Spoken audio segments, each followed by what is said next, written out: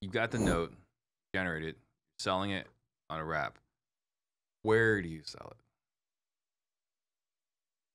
Where do you what? Because we're talking about selling the property through a wrap.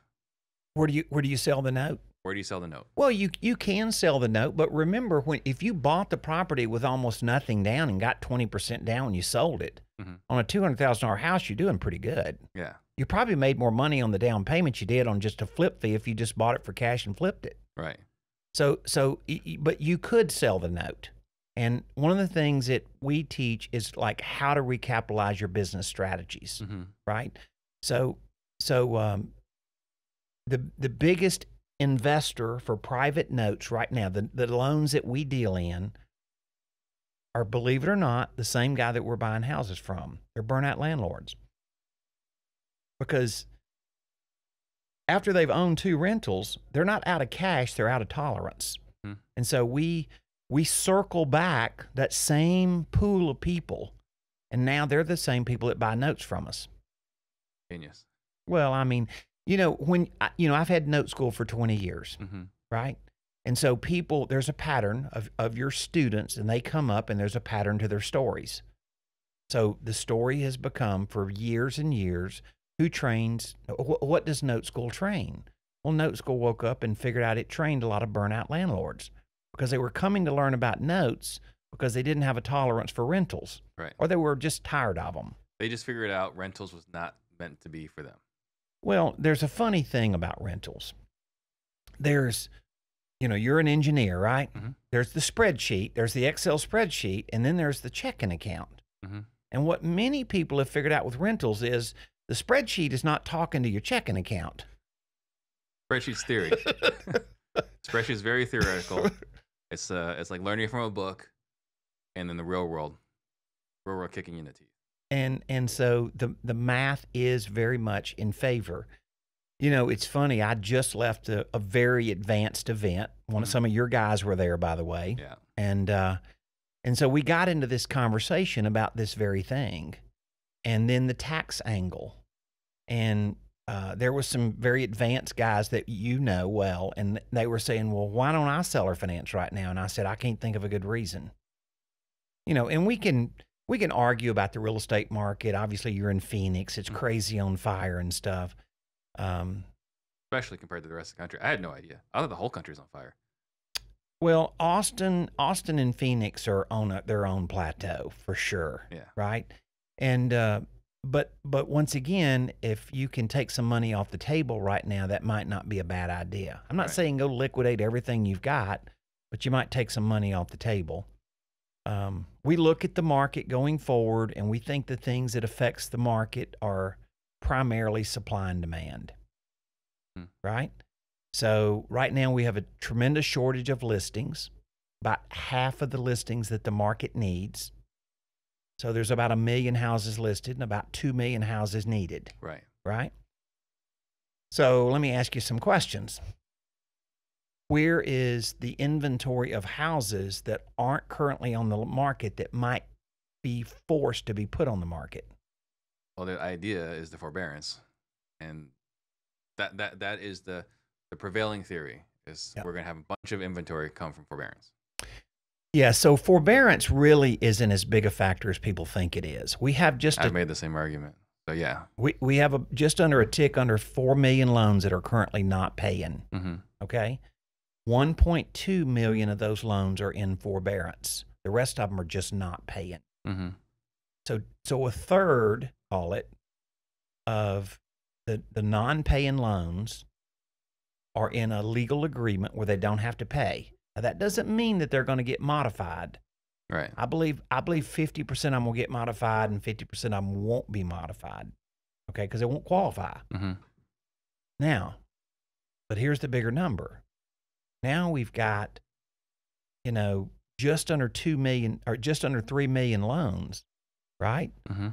That are delinquent, not in forbearance, not in any kind of legal agreement, and that we're going to be looking down the gun barrel in 6 months. They're going to have to do something because the notice of default's coming.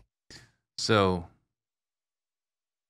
based off the data you're reviewing, There are a whole bunch of people that are not paying their mortgages, That's correct.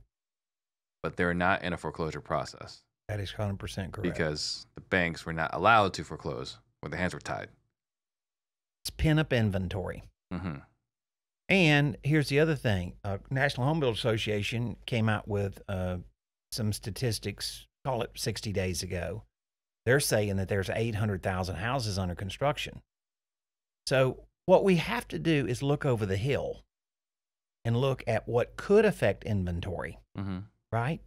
And so there's some reasons to think that shifting to, using creative finance strategies and reselling the house, and taking some of our rentals off the table, there's a reason to think that that could be a possibility. Now, once again, the market and the situation and people's financial wherewithal and all that stuff has a factor. But there's some shadow inventory on the horizon. Yeah. That was a term, of course, that they used after 2008. Yeah, they used that a lot, and it turns out it was a little bit overblown at that time. So I want to take a step back here, right? Because we're talking about how you've done 50,000 deals, transactions. And it's an unfathomable number, right? I mean, for some people, if they can do like a deal a month, they're pretty happy. So you want to share some of your life lessons? We're going to talk about creative some more in a bit. You want to share some life lessons? How you went from a 20-year-old cold calling realtors. I can't even imagine what it was like back then. There was no dialer. There was no yellow letter system, right? So what were some of the biggest life lessons you learned from a 20-year-old cold calling realtors to today to help you get to a point where you've done 50,000 transactions? Well, I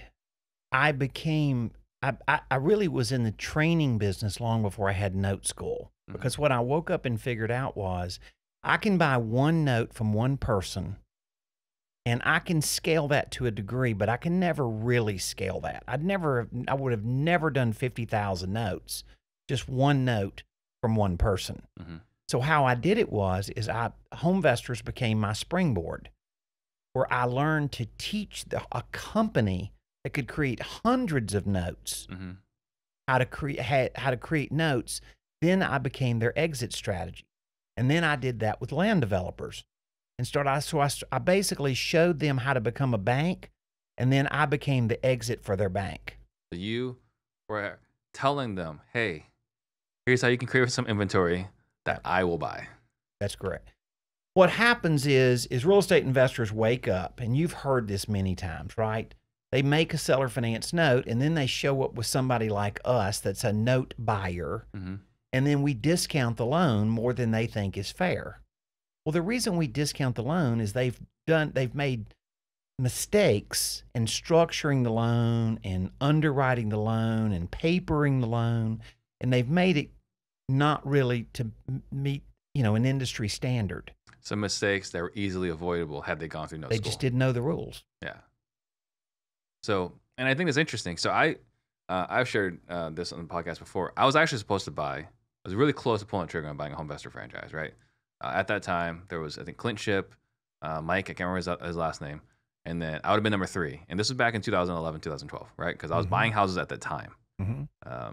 And I wanted to buy it, but I had this issue where I was already buying houses, and they're like, we get a piece of every single one. I was like, how about I just pay you a piece of every single one that comes from you guys, and I'll keep doing my thing. And they said no. But what was interesting, there's 2 things that were interesting to me when I was reading their franchise disclosure. First was that at that time, HomeVestors was owned by Subway, the restaurant. That was crazy to me. But the second thing was that they would fund all my deals. And I think you had part to do with this. If I could get the seller to sign a contract at 65% minus repairs. Yeah. Was that your buy box that you had created? Yeah, so what I originally did, now you got to remember, I did this for HomeVestors in like 1991 through like 2000. Okay, so I had a long history with HomeVestors. I haven't done some things with them in years. I'm friendly with them, but I imagine part of your things is still in there. But the original underwriting box that we did, even for their hard money lending piece, I was deeply involved in. And because once again, we sort of knew we were trying to help them not get in trouble, right? And so we were trying to come up with things that, you don't let you don't let a guy have 20 hard money loans out, because then he's got too many construction projects and he doesn't manage any of them well. You know the routine. Yeah. So those were the kind of fail safes that we tried to put into the underwriting. So yep, I did do that. Hadn't thought about that in a day or two, but I did. I wasn't deeply involved in that. Yeah. Okay. So first, great lesson. And I think there's a huge lesson. Help people make a product that you will buy. Teach them everything, empower them everything they need to know, yep, so they can buy your product, or so they can sell their product to you. It's freemium education. Yeah. You're giving something of a premium value for free, so that you can then grease the wheels, so that then they can do business with you. Incredible. Brilliant.